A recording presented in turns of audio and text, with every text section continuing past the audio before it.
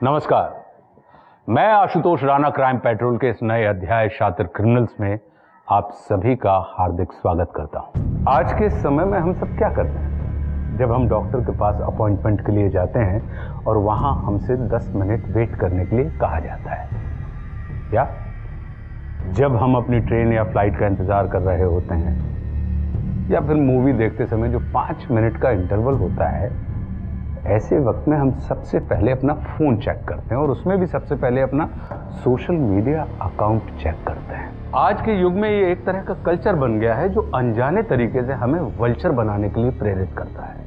हम दिन भर में कई बार सोशल मीडिया पर जाते हैं और अपनी व दूसरों की प्रोफाइल को बहुत बारीकी से चेक करते हैं। लत और लात का बड़ा नजदीकी रिश्ता है। कहा जाता है कि लत हमें लात के नीचे कुचलवा देती है, इसलिए लत बहुत बुरी होती है। तो क्या सोशल मीडिया की लत हमारी परेशानी का सबब बन सकती है? Selina, my coffee. हाँ लाई।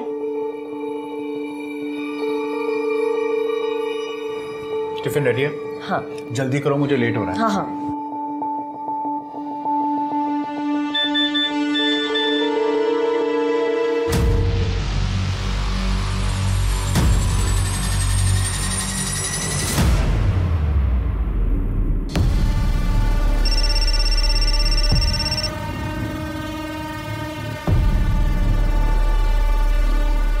इस मैसेज का क्या मतलब है?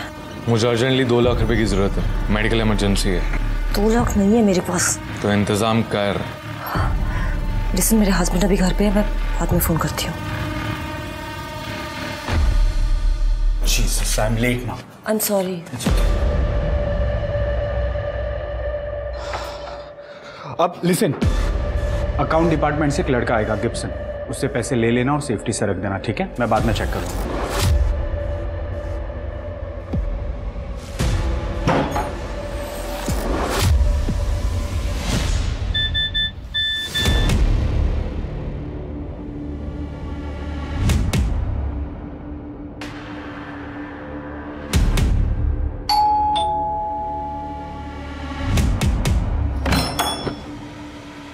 Good afternoon madam. मैम ये बैग पीटर सर को दे दीजिएगा। Okay. Thank you ma'am.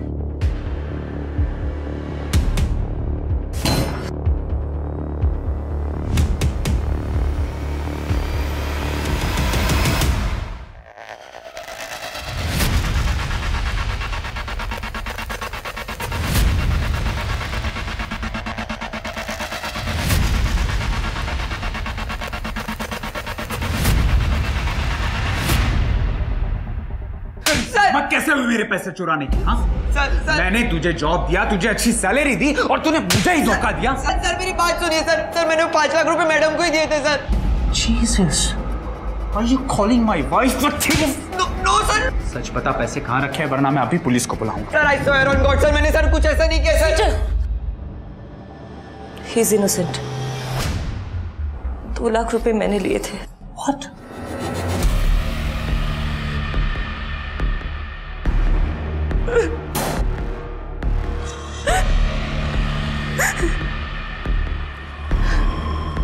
Peter, someone is blackmailing me. What?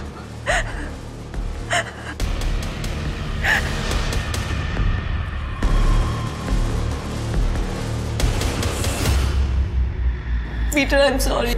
I made a mistake. Please forgive me.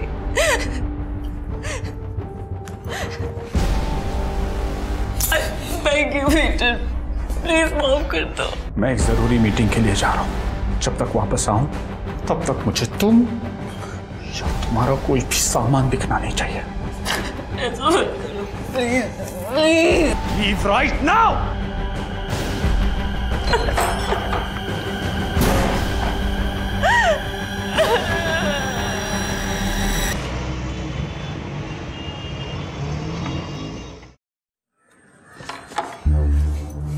दरवाजा लॉक नहीं है, मतलब कमीनी औरत घर पे ही है।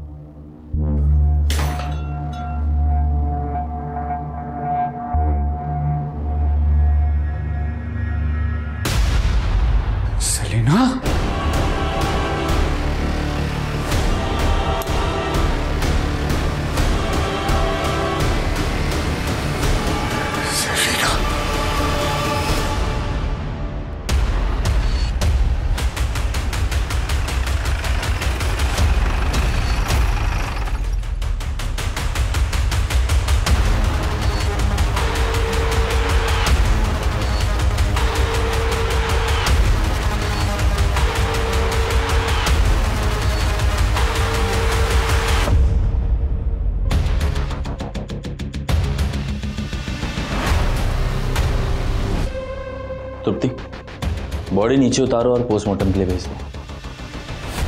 मिस्टर बिटा, आइए। जैसा कि आपने बताया कि आप दोनों के बीच में सब ठीक था, तो फिर उन्होंने सुसाइड क्यों किया? मुझे आज सुबह ही पता चला। ये रहा उसका नंबर।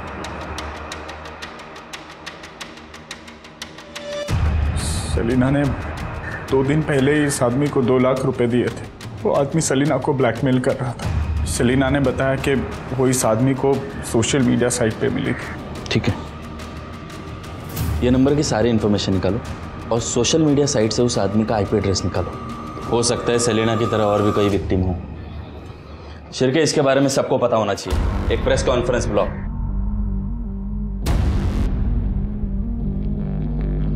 इस सुसाइड के पीछे जिसका हाथ है उस आदमी का पता चल गया है। ये सोशल मीडिया के थ्रू औरतों को फंसाता है और उन्हें ब्लैकमेल करता है। तो मैं आपसे रिक्वेस्ट करता हूं कि और भी अगर सेलिना की तरह कोई पीड़िता हो तो प्लीज सामने आए, घबराए नहीं, हमारी मदद करे उस आदमी को पकड़ने। सर, जो नंबर हमें सेलिना के फोन से मिला था वो फेक आईडी से खरीदा गया था और जो फाइल उसे ट्रांसफर की गई है उस कंप्यूटर का आईपी एड्रेस भी न्यू पनवेल का है। हालांकि मैंने वहां की पुलिस को इन्फॉर्मेशन दे दी है। Very good Shirke. सर, ये रूही शेख है। सर, इनका कहना है कि इनके साथ भी सेम धोखाधड़ी हुई है। पूरी बात डिटेल में बताइए। सर, मेरे शौहर काम के सिलसिले में दिन भर घर से बाहर आ करते थे और मैं अपने खाली समय में सोशल मीडिया यूज़ करती थी सर, सिर्फ टाइम पास करने के लिए। एक दिन एक सोशल साइट पर मेरी दोस्ती एक शांतनु नाम के लड़के से हो गई। सर, हम दोनों बहुत अच्छे दोस्त बन गए थे, काफ़ी देर तक चैटिंग भी करते थे। एक दिन हम दोनों मिले और फिर एक के बाद एक चीजें आगे बढ़ती चली गई। फिर आप दोनों में फिजिकल रिलेशन हुआ। फिर उसने आपको आपत्तिजनक फोटोज और वीडियो दिखाए और आपको ब्लैकमेल करना शुरू किया। सही कहा मैंने? सर, मैं पहले उसे 1 लाख रुपए दे चुकी हूँ, अब वो 1 लाख रुपए की और मांग कर रहा है। सर, मैं इतने पैसे कहाँ से लाऊंगी? मुझे बहुत डर लगता है।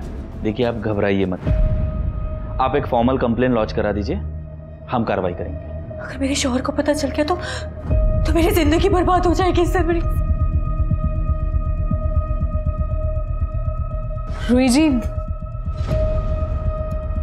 देखिए, जब तक आप एक फॉर्मल कंप्लेन लॉन्च नहीं करेंगी तब तक हम आपकी कोई मदद नहीं कर पाएंगे।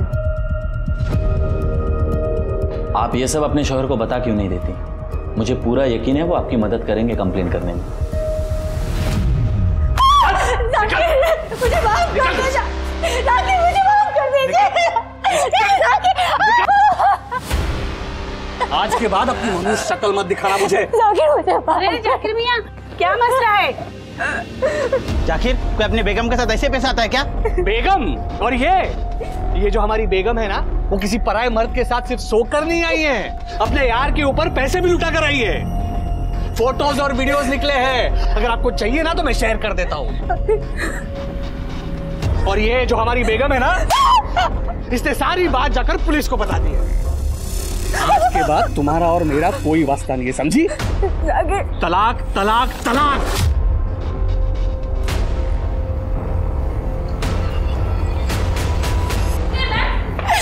मेरे शौहर मुझे तलाक दे रहे हैं और ये सब आप लोगों की वजह से हुआ है। पूरे मोहल्ले के सामने उन्होंने मेरा तमाशा बना दिया। आप लोगों की वजह से अब मेरे सर पर छत भी नहीं है। मैं क्या करूं, कहाँ जाऊं, बोलिए क्या करूं? गलती हर इंसान से होती है। तुम्हारी बीवी से भी गलती हुई, उसे उस बात का पछतावा है। देखो, तुम उसके शौहर हो, उसे माफ करो। रूही के अनुसार उसने इसके पहले कभी भी तुम्हें शिकायत का मौका नहीं दिया। हो गया आपका बोल के। अब मुझे एक बात बताना, अगर आपकी बीवी किसी पराये मर्द के साथ सोकर आती तो क्या आप उसे वापस अपनी जिंदगी में लेते? वो फोटोज और वीडियोस देखने के बाद उसे पहले की तरह वापस अपनाते? क्या हो गया, बोलती बंद होगी तुम्हारी? देखिए, आप ऐसे बात नहीं कर सकते।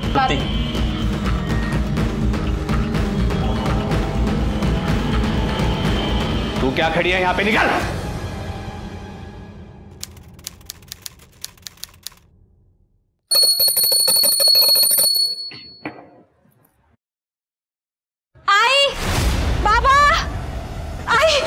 बाबा, अरे क्या हुआ? आई वो बाहर। क्या हुआ बताओ तो सही। आई बच्चा। बच्चा?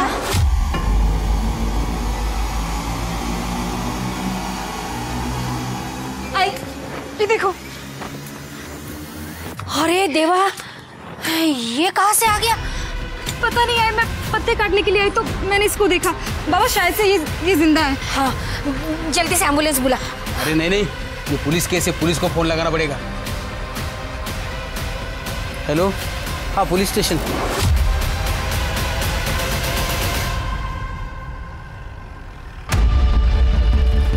बच्चा कहाँ है? गॉड, तुर्पी जल्दी से हॉस्पिटल लेके जाओ। अरे कोई कपड़ा है क्या?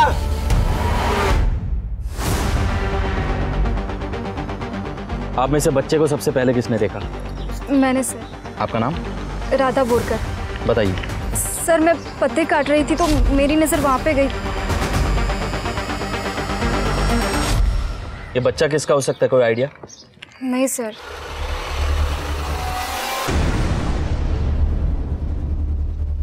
राधा? राजन? ठीक है ना? ये कौन है? ये मेरे पति हैं, पुणे में जॉब करते हैं, सॉफ्टवेयर इंजीनियर हैं। राधा ने कॉल किया, काफ़ी घबराई हुई थी, बच्चे के बारे में बताया। शादी को कितना समय हो गया? 2 साल। कोई बच्चे? नहीं। ये आपके आई बाबा है? नहीं सर, ये राधा के आई बाबा है। बाबा को पैरालिसिस का स्ट्रोक आया था, उसके बाद से हम इनके साथ ही रह रहे हैं इनकी देखभाल के लिए। ठीक है, तहकीकात चल रही है, फिर मुलाकात होगी।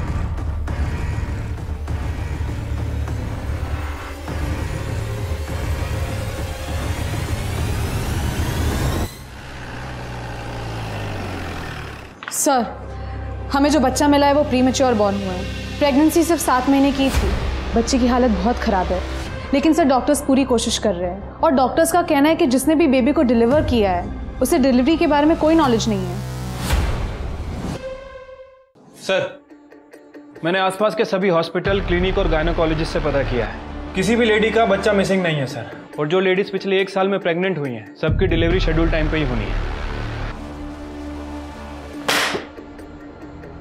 कोई कैसे कैला सोसाइटी में बच्चा छोड़ के जा सकता है?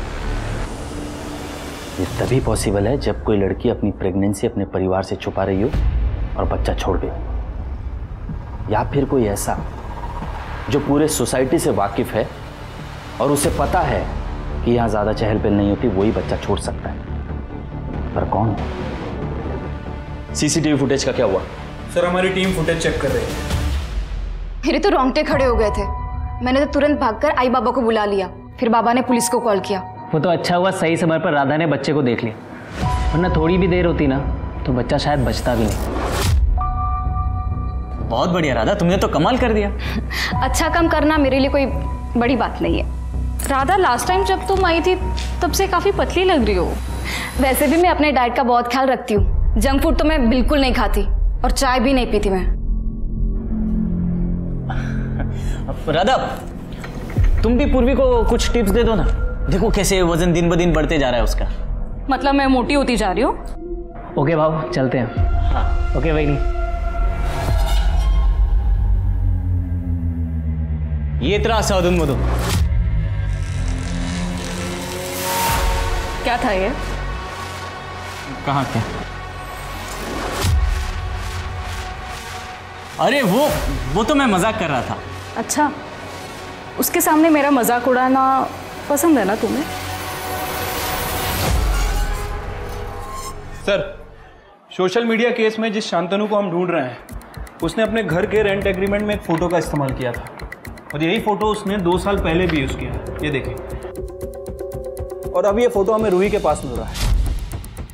हो सकता है ये फ़ोटो असली हो और नाम नकली हो। शिरके ये देखो, ये सारी फ़ोटो मिलती जुलती हैं। ये देखो, ये आई थिंक औरतें कंफ्यूज हो गई और हमें कांटेक्ट नहीं किया। हो सकता है सर। वैसे इस बारे में मैंने मकान के मालिकों से भी बात की है। उन्हें जो डिटेल्स दी गई हैं वो सारी की सारी नकली हैं। उन्हें इस बारे में कुछ नहीं पता। लेकिन एक इंटरेस्टिंग बात है सर, ये शांतनु हर एक स्कैम के बाद अपना लैपटॉप चेंज कर देता है। पिछले 2 साल में इसने 15 से 20 लैपटॉप खरीदे हैं और वो भी अलग अलग डीलर से। इंटरेस्टिंग। ये आदमी काफी चालाक है। मतलब ये आदमी हर स्कैम के बाद अपना लैपटॉप बदलता है और साथ ही साथ इंटरनेट प्रोवाइडर भी, ताकि इसका आईपी एड्रेस ट्रैक ना हो सके। Very good sir, very good. मुझे इसके बारे में सारी इंफॉर्मेशन चाहिए। Right sir. सर, हमने कैलाश सोसाइटी की सभी सीसीटीवी फुटेजेस चेक की, कल की और 2 दिन पहले की। लेकिन सर, सीसीटीवी फुटेज में वहाँ के लोकल निवासी, कर्मचारी और डिलीवरी बॉयज के अलावा कोई नया नजर नहीं आया। मतलब सोसाइटी में बाहर से कोई भी बच्चा डंप करने नहीं आया? नो सर, ऐसा लग तो नहीं रहा है। ये कैलाश सोसाइटी में कितने बंगले होंगे? लगभग 15 से 20। और 18 से 40 की एज में कितनी औरतें? सर, शायद 25 से 30 औरतें होंगी। सबके डीएनए सैंपल लो और वो बच्चे से मैच करो। देखते हैं बच्चे का डीएनए सैंपल सोसाइटी में से किसके साथ मैच होता है। सर,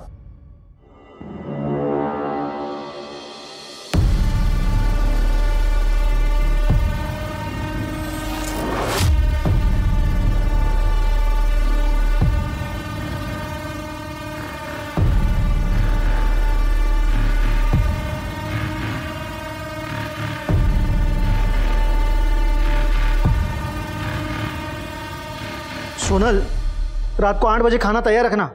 9 बजे ना सोसाइटी की मैनेजिंग कमेटी के साथ मीटिंग है। नरेंद्र भाई है ना, उनके पौधों का पानी सोहेल भाई के घर में जाता है।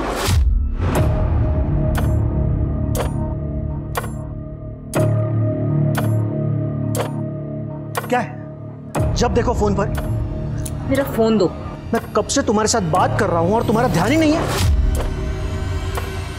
अगर मैंने ना भी सुना हो ना, तो भी मुझे पता है कि तुमने क्या कहा होगा, क्योंकि रोज दिन तुम वही बातें तो करते हो। तुम्हारे ऑफिस का काम, तुम्हारे सोसाइटी के मसले, सब कुछ तुम्हारे बारे में ही तो होता है। मेरे बारे में कब कौन सी बात करते हो? तुम्हें एक्चुअली शादी ना तुम्हारे धंधे से करनी चाहिए थी। सुबह निकल जाते हो, रात में घर आते हो, मुझसे तो बात करने तक का टाइम नहीं है तुम्हारे पास। इसलिए सॉरी टू से, लेकिन ये जो फोन है ना, इसे चाहे मेरा दोस्त कह लो या मेरी सहेली, और शायद मेरा पति भी। बस हाँ, बहुत हुआ है। इसके बारे में रात में बात करेंगे। मारो मुखवास नो डब्बो क्या है? क्यारनो शोधू छू।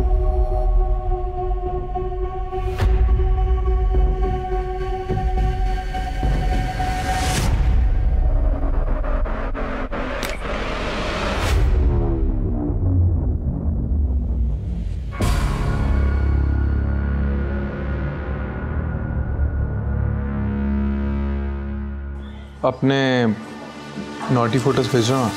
अच्छा, मैंने तुम्हारा आज तक चेहरा भी नहीं देखा है और तुम्हें मेरे वैसे वाले फोटोज चाहिए। प्लीज जान, प्लीज भेज दो।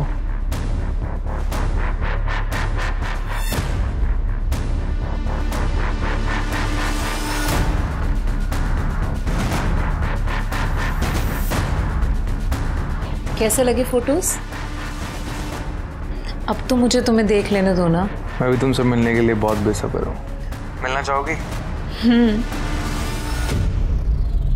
सर, मैंने कैलाश सोसाइटी की 18 से 40 साल की उम्र की 23 औरतों की डीएनए रिपोर्ट चेक की है। उसमें से एक औरत ऐसी है जिसका डीएनए बच्चे के डीएनए से मैच कर रहा है। ये टेस्ट रिजल्ट ये गलत नहीं है और इसमें कोई शक नहीं है कि बच्चा आपका है। सर, आप लोग ये कैसी बातें कर रहे हैं? वो बच्चा तो मुझे मिला था। ये तो आप कह रही हैं, इस बात की कोई गवाही दे सकता है? एक मिनट साहब, बेबुनियाद के इल्जाम लगा रहे हैं आप मेरी बेटी पर। जब ये पेट से थी ही नहीं तो ये बच्चा इसका कैसा हो सकता है? ये तो अभी तक पता नहीं। ये भी हो सकता है कि आप इसके लिए झूठ बोल रहे हो। मैं क्यों झूठ बोलूं? अरे हम तो खुद अपनी नातिया और नातू को देखने के लिए तरस रहे हैं। हम तो खुले दिल से उसका स्वागत करते। मैं कौन कैसे दूं?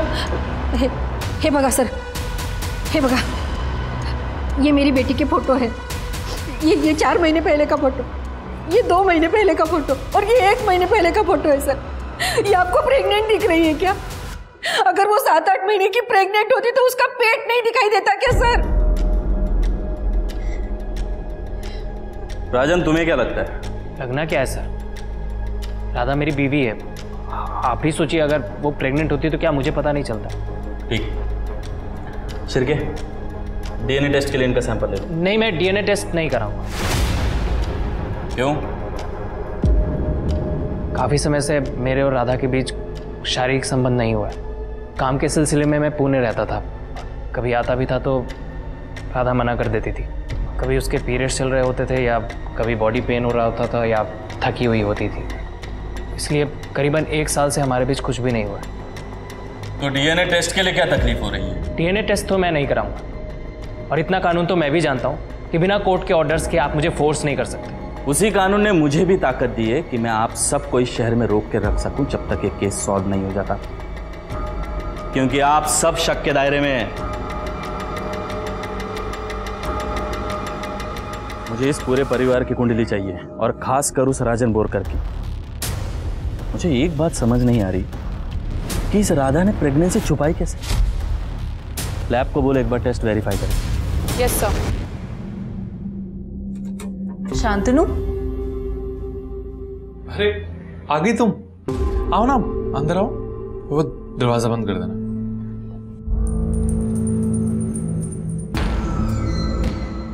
इतनी देर लगा दी तुमने आना में। मैं कब से तुम्हारा इंतजार कर रहा था। अब मुझसे बिल्कुल भी रहा नहीं जा रहे।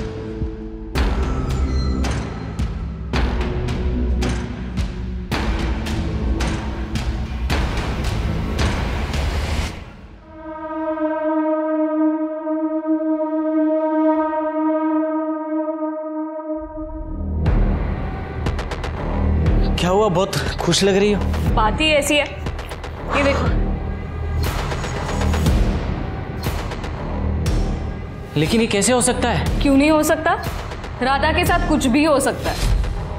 वैसे भी अपने आप को बड़ी हूर की परी समझती है ना वो। उसके साथ जो कुछ भी हुआ बहुत अच्छा हुआ। अरे चुप करो, बस करो।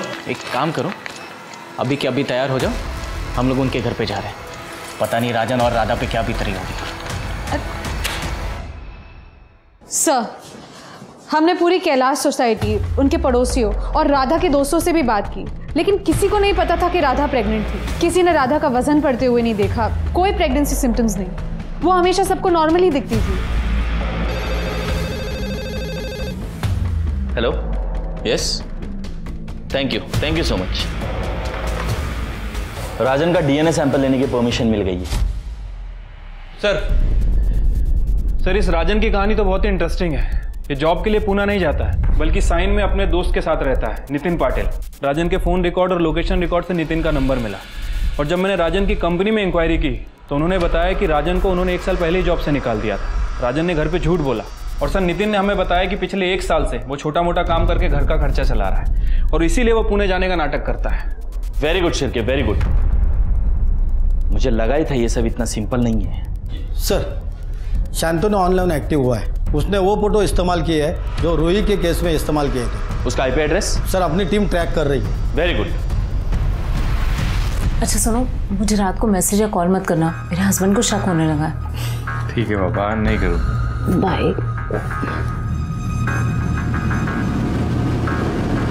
ठीक है, ती फाईल तयार करा, मी बघतो नंतर। सर, हॉस्पिटल से फोन आया था, वो बच्चा ही इज नो मोर। कोई इतना बेरहम कैसे हो सकता है? एक नवजात बच्चे को मरने के लिए छोड़ दिया। सर, राजन का डीएनए बच्चे के डीएनए से मैच होता है। वो बच्चा राजन और राधा का ही था। अब ये मर्डर केस है। राधा बोरकर, तुमने तुम्हारे बच्चे को लावारिस छोड़ा, जिसकी वजह से उसकी मौत हो गई। क्या? बच्चा मर गया? जी हाँ, राजन के डीएनए टेस्ट से ये प्रूव हो चुका है कि ये बच्चा इन दोनों का ही है। राधा, हमारे साथ चलो। तुप्ति। एक मिनट सर, आप लोग हमें बिना बात के फंसा रहे हैं। किसी दूसरे का पाप आप हमारे सर पे डाल रहे हैं। अरे गलती हो गई मेरी बीवी से, जो उस दिन उस बच्चे के बारे में आपको इन्फॉर्म कर दिया। इससे तो बेहतर होता किसी कूड़ेदान में फेंक देती। शाण्या, सायन को पूना बताने वाले, शांत रहा जरा। सर, आपका क्या मतलब है सर? ये अपने भाई से पूछो कि ये अपना पूरा हफ्ता कहाँ बिताता है। जहां तक मैं जानता हूं ये पूना तो नहीं जाता। क्यों? राजन? अरे राजन काय म्हणतायत ते? भाऊ, जॉब छूट गई थी मेरी। सायन में मैं अपने दोस्त नितिन के साथ ही रहता था, वहीं छोटा मोटा काम करता था। बहुत टाइम से जॉब ढूंढ रहा हूँ, अभी तक मिली नहीं है। क्या बोलता आप सबको? आई एम सॉरी, आपके परिवार को ये सब इस तरह बताना पड़ा। देखिए, पुलिस अपना काम पूरी ईमानदारी से करती है और डीएनए टेस्ट से ये पता चल चुका है कि बच्चे के बाप तुम ही हो। तुम ही हो। तो अभी ठंडे दिमाग से सोचो कि राधा के साथ तुमने आखिरी बार संबंध कब बनाए। सर मैंने आपको पहले ही बताया, 1 साल पहले,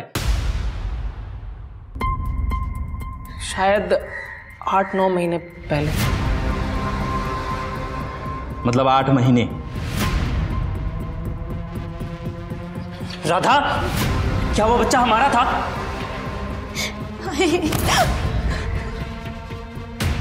तृप्ति, लेके चलो। नहीं, आपको कुछ गलत फहमी हुई है साहब। ने कुछ नहीं किया।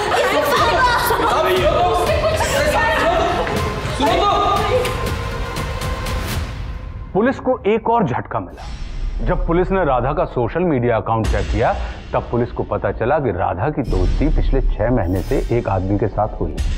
वो आदमी जिसका नाम शांतनु था। ये पुलिस के लिए खतरे की घंटी थी। क्या ये वही शांतनु है जो पिछले 6 महीने से अधिक समय से नहीं मिल रहा है? क्या उसने ही राधा के साथ धोखा किया है? बता दो। सर मैं और क्या करती? राजन हफ्ते भर बाहर रहता था, मुझे अकेलापन महसूस होता था। फिर एक दिन मुझे सोशल साइट पे एक लड़के की फ्रेंड रिक्वेस्ट आई तो मैंने एक्सेप्ट कर ली। मैं शांतनु के साथ बातें करने लगी थी और फिर कुछ ही समय में मुझे उससे प्यार हो गया था। इतना प्यार कि मैं उसके साथ भाग जाना चाहती थी, एक नई जिंदगी की शुरुआत करना चाहती थी। लेकिन तभी मुझे पता चला कि मैं प्रेग्नेंट हो गई हूँ। मुझे बच्चा नहीं चाहिए था सर, और मैं किसी को कुछ बता भी नहीं सकती थी, और अबॉर्शन तो मैं करवा भी नहीं सकती थी क्योंकि अगर मैं जाती तो अथॉरिटीज के पास मेरा नाम चला जाता। इसलिए मैंने तय किया कि मैं किसी को कुछ भी नहीं बताऊंगी, और जब बच्चा पैदा हो जाएगा तो उसको मैं कहीं फेंक दूंगी। और मेरा पेट ना दिखे इसलिए मैं साड़ी के नीचे कपड़ा बांधती थी, बॉडी सूट पहनती थी। लेकिन 9 तारीख रात को जब आई पापा एक फंक्शन में गए और राजन भी पुणे गया था, तब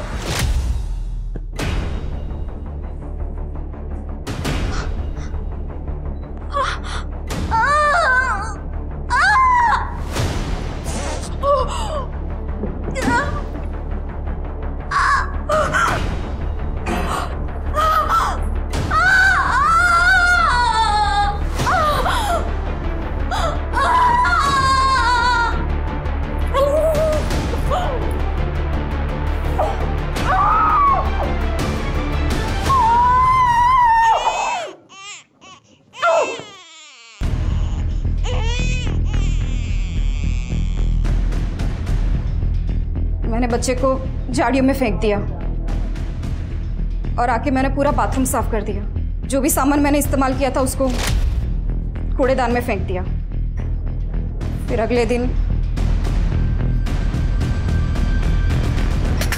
आई। सर एक मिनट, एक गुमनाम फोन आया था। वो आदमी बोल रहा है कि वो राजन का दोस्त है और राजन को राधा के अफेयर के बारे में पता था। इस बात को लेकर दोनों में झगड़ा होता था। राजन लगी सर। हाँ सर, एक दिन मुझे एक अननोन नंबर से कॉल आया था। उसने कहा मेरी वाइफ किसी मॉल में एक आदमी से मिलने वाली। तुम्हारा दिमाग खराब है राजन। मेरा अफेयर? राजन सिर्फ तुमसे प्यार करती हूँ। अच्छा, अगर ऐसा है तो तू आज रात मॉल में किससे मिलने जा रही है? किसी से नहीं, मैं सच बोल रही हूँ। देखो बेटा, शायद तुम्हारे साथ किसी ने मजाक किया है। राधा ऐसा नहीं कर सकती बेटा। तो क्या राधा उस दिन मॉल गई थी? नहीं सर, उसके बाद कभी हमने इस बारे में बात भी नहीं की। मैं राधा से बहुत प्यार करता हूँ उसे। मैं कभी सपने में भी नहीं सोच सकता कि वो अपनी प्रेगनेंसी के बारे में मुझसे छुपाएगी, बल्कि उसे ऐसे ही छोड़ देगी, एक ऐसे इंसान के बारे में सोचते हुए जिसे कभी उसने देखा भी नहीं था। इन सब चक्करों के चक्कर में मैंने अपना बच्चा खो दिया। शेर के इतना सब सुनने के बाद ताज़ी हवा की सख्त जरूरत थी। हाँ सर, वैसे जब हम राजन को इंटरोगेट कर रहे थे तब सर राधा के फ़ोन की रिपोर्ट आई थी। राधा के फ़ोन में ना तो कोई अश्लील वीडियो है, ना ही कोई अश्लील फ़ोटो, जैसा कि सेलिना के फ़ोन में मिला था, और ना ही कोई ऐसा वीडियो डिलीट किया गया है। मतलब राधा को कोई ब्लैकमेल नहीं कर रहा था? लेकिन ये शांतनु तो पहले दोस्ती करता है, फिर प्यार मोहब्बत का नाटक करके ब्लैकमेल करके पैसे लेके भाग जाता है। ये राधा के लिए हृदय परिवर्तन कैसे हो गया इसका? सर वही तो समझ। शांतनु को ट्रैक कर लिया। उसके आईपी एड्रेस के मुताबिक उसने एमजी रोड पर अभी एक फ्लैट किराए पे लिया है और सर इस वक्त वो दौलत नगर की रहने वाली सोनल कपाड़िया को अपने जाल में फंसा रहा है। Very good. अब 2 टीम बनाओ और दोनों जगहों को सर्विलेंस पे रखो। शांतनु को आज रंगे हाथ पकड़ते हैं। Right sir. सुनो, मुझे 2 लाख रुपए की बहुत जरूरत है। कुछ मेडिकल इमरजेंसी है, प्लीज पैसे अरेंज करवा दो। मेरे पास 2 लाख रुपए नहीं है, लेकिन हुआ क्या है? वो सब मैं तुम्हें मिलकर बताऊंगा। आप भी प्लीज, मुझे पैसों की जरूरत है। देखो, तुम्हारे अलावा मेरा कोई और है भी नहीं है। तुम बिल्कुल भी टेंशन मत लेना, मैं तुम्हें जल्द से जल्द पैसे वापस कर दूंगा। लेकिन शांतनु, अगर मेरे पास होते तो तुम्हें मैं मना क्यों करती? मेरे पास नहीं है। सोनल, अभी फोन रखती हूँ। सोनल, क्या कर रही हो? अरे बराड़ा पाड़ी रो क्या बाथरूम में से चिल्ला रहा हूं मैं कब से, टॉवेल भूल गया था। मैंने संभळायो नहीं, वो फोन फिर से फोन ककड़ाहट।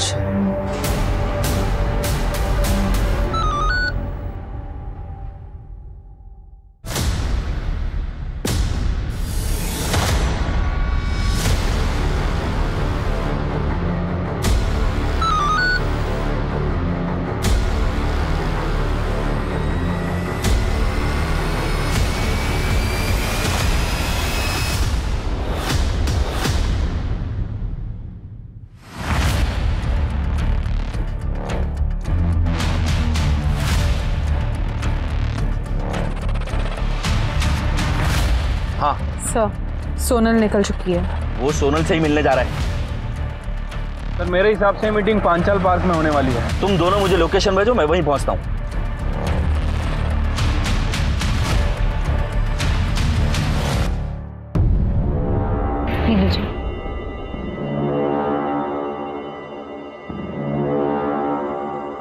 तुम ये ठीक नहीं कर रहे हो शांतनु।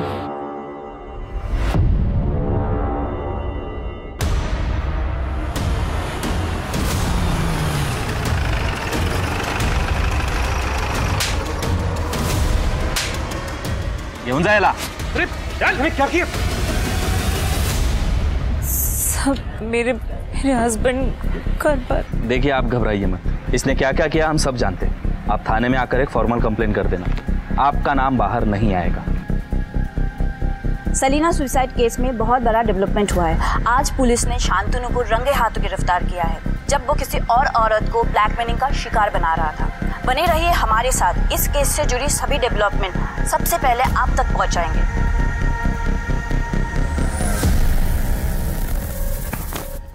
शांतनु दासगुप्ता, बता कितनी?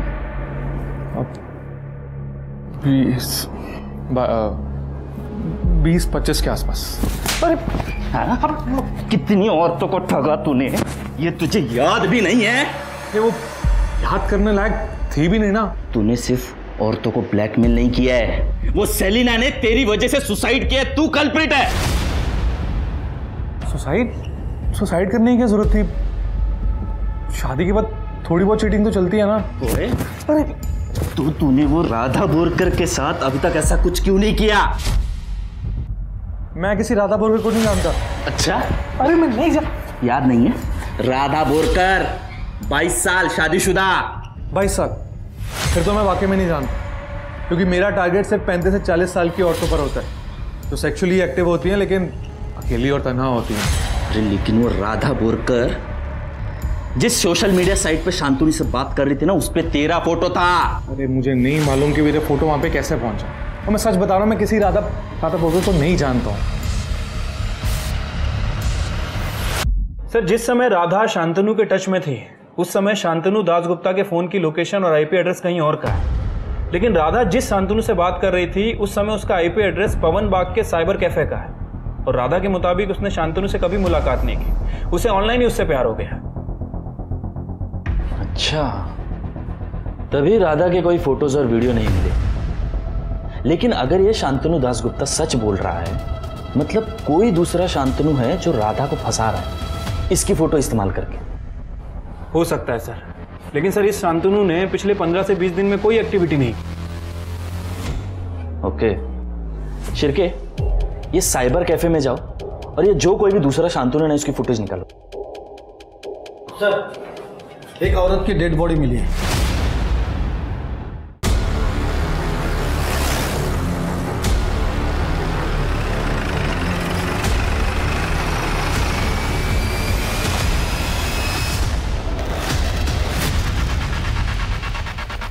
तो पूर्वी बोरकर है, राजन की भाभी। आसपास का एरिया चेक कर जाओ। सर,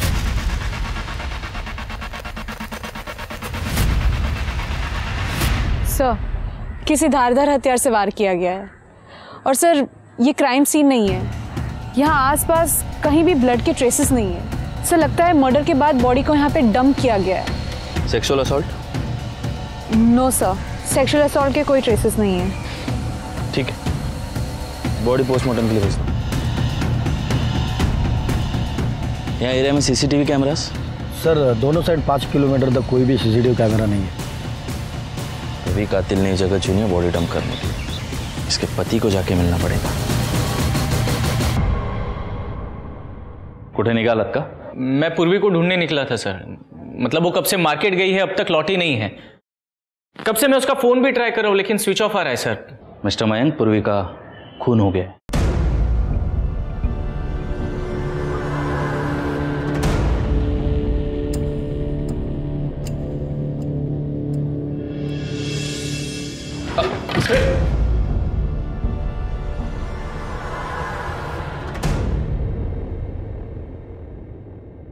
मिस्टर मयंक, सांभाळा स्वतःला। पूर्वी की डेड बॉडी हमें जंगल में मिली। उसको कोई क्यों मारेगा सर? पूर्वी की किसी से दुश्मनी, झगड़ा वगैरह? पूर्वी की डेड बॉडी के पास हमें उसका पर्स, मोबाइल कुछ नहीं मिला। क्या वो यहाँ हो सकता है? नहीं सर, वो अपने साथ लेकर गई थी, इसलिए तो मैं उसको फोन ट्राई कर रहा था सर। हमें फिर भी एक बार घर की तलाशी लेनी होगी। चेक करा। तुप्ती, साइबर टीम को बुलाओ और पूर्वी का सोशल मीडिया अकाउंट चेक करवाओ। Yes sir.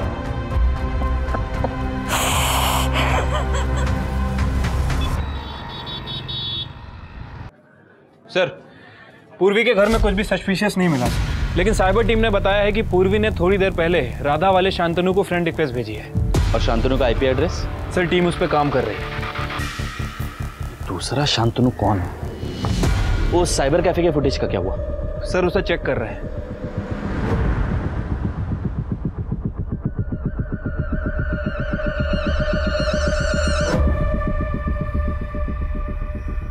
कुछ मिला?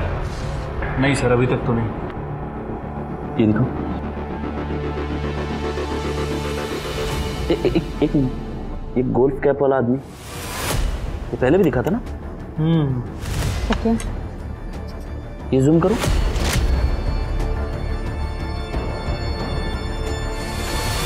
शिरके, ये मोबाइल कवर कहाँ देखा, याद आया? नहीं sir. Okay sir, last IP address मिल गया है, जब ये अकाउंट आखिरी बार इस्तेमाल हुआ था अकाउंट डिलीट करने के लिए। टाइम? Sir 3 PM। पूर्वी की डेड बॉडी भी उसी समय मिली थी ना? लोकेशन क्या?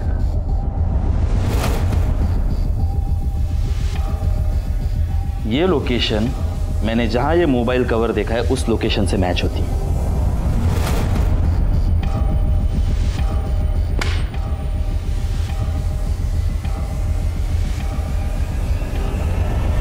सर, पता चला मेरे पूर्वी को किसने मारा। क्यों, तुम्हें नहीं पता? अरे सर, ये क्या बदतमीजी है। मैंने तो सिर्फ आपसे इतना पूछा कि पूर्वी को किसने मारा। पूर्वी को उसने मारा जिसके मोबाइल का कवर ये है।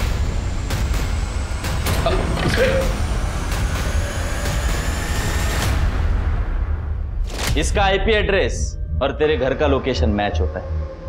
इस मोबाइल की आखिरी लोकेशन जंगल की है जहां पूर्वी की डेड बॉडी डंप की गई।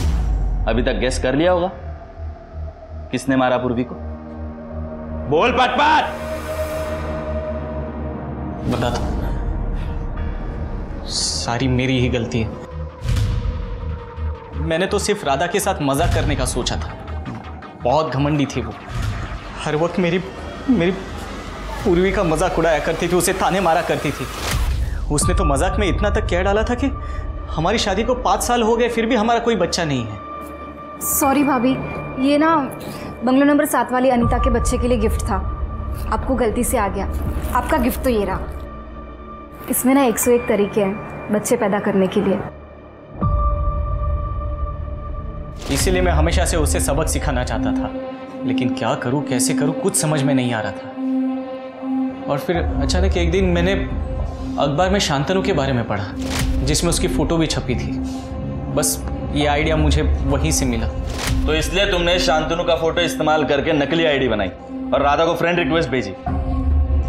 हाँ, लेकिन जब राधा ने भी फ्रेंड रिक्वेस्ट एक्सेप्ट की तो मैं शॉक हो गया था। हम लोग घंटों ऑनलाइन चैट किया करते थे। राधा को फेक आईडी वाले शांतनु से प्यार होने लगा था। बिना मिले बिना जाने वो शांतनु के साथ भाग जाना चाहती थी, और इसी बात का खुलासा मैं राजन के सामने करना चाहता था, जो उसे अंधों की तरह प्यार करता था।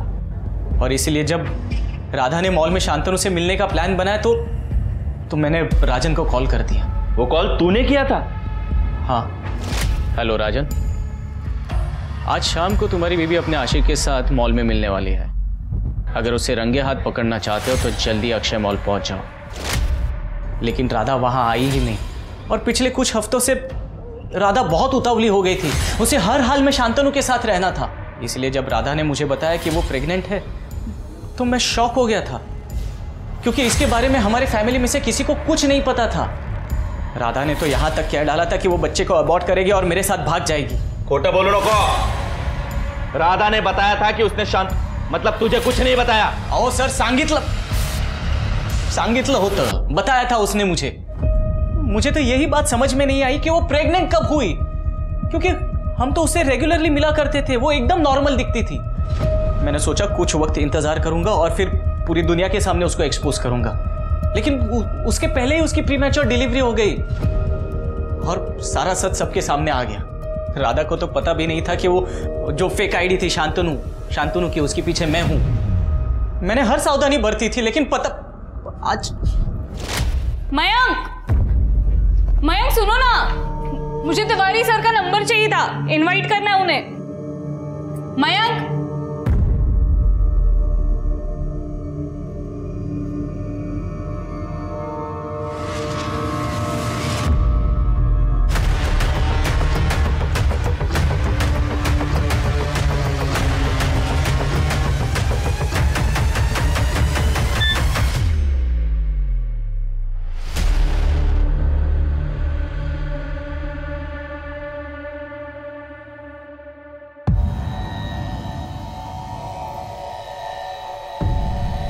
क्या हुआ?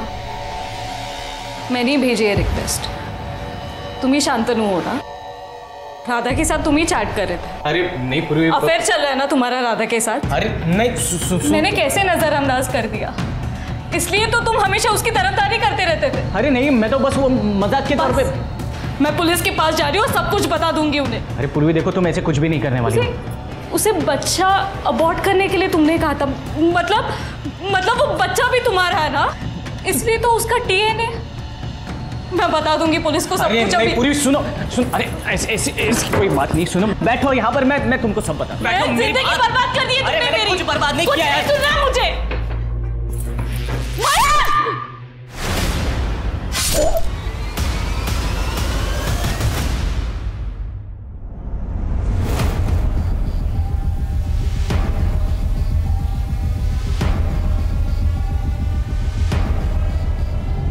आप जब घर पे आए तो मैं समझ गया था कि आपको पूर्वी की डेड बॉडी मिल चुकी है, लेकिन उसके पहले ही मैं पूर्वी का पर्स और फोन तोड़ के फेंक चुका था।